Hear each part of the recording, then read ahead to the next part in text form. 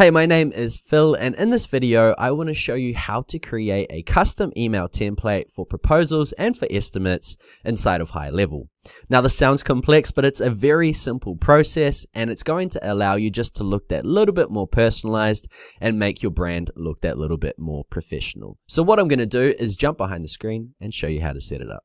Okay, so here we are inside of the dashboard. Now let's go ahead first of all and create the email template we want to use for our proposals and our estimates. So to do that, come inside of the sub account you're working on, scroll down to marketing on the left, come to the top under emails and click on templates. Now if you already have some types of templates inside of here and you want to keep all of the branding, you may have custom footers, things like that, you can easily clone it and then adjust to suit. But for this example, I'm going to start from complete scratch. So if you haven't got anything set up, you know how to use it. So come to the top, click on new, scroll down to blank template. There is also different marketing templates inside, but I'm going to choose blank template. And then I'm going to choose the design editor because it's just that little bit easier being drag and drop.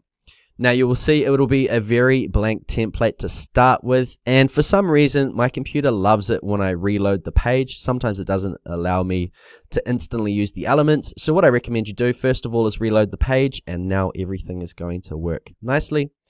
So the first step you want to do is come and rename your template. So I'm going to call this the proposal and estimate template. Okay, very straightforward, nothing too crazy there. And then what I'm going to do is I like to drop in a fresh text box and get rid of the placeholder. This just allows me to have some paragraph text and a heading text, which is ready to rock and roll. Now, how I'm going to start this is by going ahead and choosing an H1 element, and I may even just decrease the size a little bit. This is all personal preference, but once you've chosen that, what I will usually do is highlight the text, come to this little custom values box here, and if you scroll right down to the bottom of the list, you can see we now have a proposals tab. So what I'm going to do is go and choose name. This means it's going to be the document name that you save your proposal as. So a good rule of thumb I always try to do is put the company's name first and then a little hyphen and then the type of service. And I'll show you an example of that as we get to it. So once you've done that, now it's time to start adding in some content. So what I generally do is go ahead and first of all choose another custom value. I'll scroll down to right now and I will go to the bottom and choose day, month, year. If you're in America, it's usually month, day, year. So I'm going to choose day, month, year.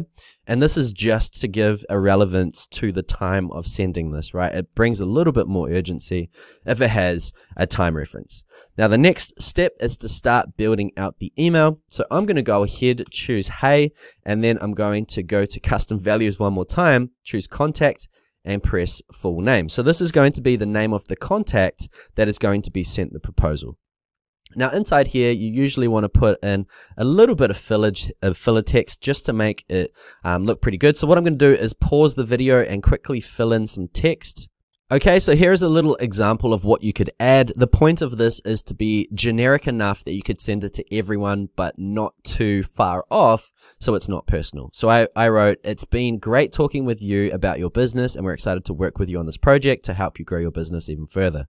Here is our proposed outline for the services we discussed. Please review it and let me know if you have any questions." Okay, so it's perfect, can be sent to everyone. It's all good to go. So the next step we want to do is come to custom values once again, scroll down to proposals and choose URL. Now this is going to send the proposal link that you create inside of the proposals tab. So every time you send it, it'll be relevant to that exact proposal. Okay, so it's pretty cool. And then what we want to do is come down a little bit further and you want to sign off. So I'll put kind regards. Okay, and then what I'm going to do is come to custom fields one more time, choose user, and I'm going to choose full name. So this will be me. And then below that, I will also go to custom values one more time, account, and then this will be a name. And this is actually going to be what your sub account is, or the location's name. So you will see how that will populate soon. Now below that, if you want, you can also add in a footer. I usually go ahead and add in a new section down below like so. Okay. And then I will go ahead and drop in a footer module, and you can of course customize these how you like. I'm just going to remove the mailing address for this specific example. just because it's not set on the sub count, it's just a demo one. So it's looking pretty good. And the last thing I do is I actually don't like having colored backgrounds. I'm a very plain Jane kind of guy. So it's looking very plain. And then the last bit of customization I would probably do is drop in a logo at the top just to keep it on point. And that is it, guys. That is our template ready to rock and roll. So I'm going to go ahead and click on Save Template. So that is good. The template has been created. Now we just have to assign it to the proposal and estimates settings. Okay, so let's go and do that now. What you want to do is come to payments, right? And you will see here proposals and estimates. Click on that, right? And it's going to bring up this proposals and estimates tab. I have actually got one created just so I could complete this training so you know how it looks. But if we come to settings inside of here, you can see we have inside of here customer notifications, document received, template used to send the document. This is the one we want to use. Now I'm just going to give you a quick look of how this would actually come out. At the moment, this is the default template. It's okay, but it's not great. It's good enough that it can be sent if you haven't set anything up. But what I'm going to do is go ahead and turn on our new one. All right, so proposal and estimate template, click on save. And if we go back and I will just resend this basic proposal I created, there's not much inside of it, just enough to show you how it works. All right, so I'm just going to wait just a moment. It'll be sent to my email inbox. Okay, so that has arrived, and as you can see, it's looking pretty good. So if we compare the two templates, we now have a full custom one, and if you look at all of the values, it has the contact name. It's also got the date right now. It's got the proposal template's name, which is good. We've got our link to the document. If you click it, it'll go directly there. It's got my name as the user of the sub account. It's got my agency as the name of the sub account, and it's looking pretty good to go. So just keep in mind, once again, if you use the name of the proposal, then make sure when you create your proposals, you name them exactly how you want it to be added in the heading.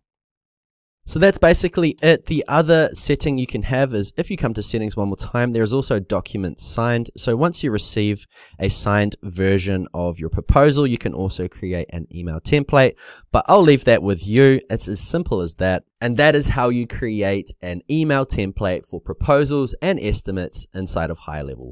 A few minutes of work and it's going to serve you for a very long time. I hope you enjoyed this video and I look forward to seeing you on another one.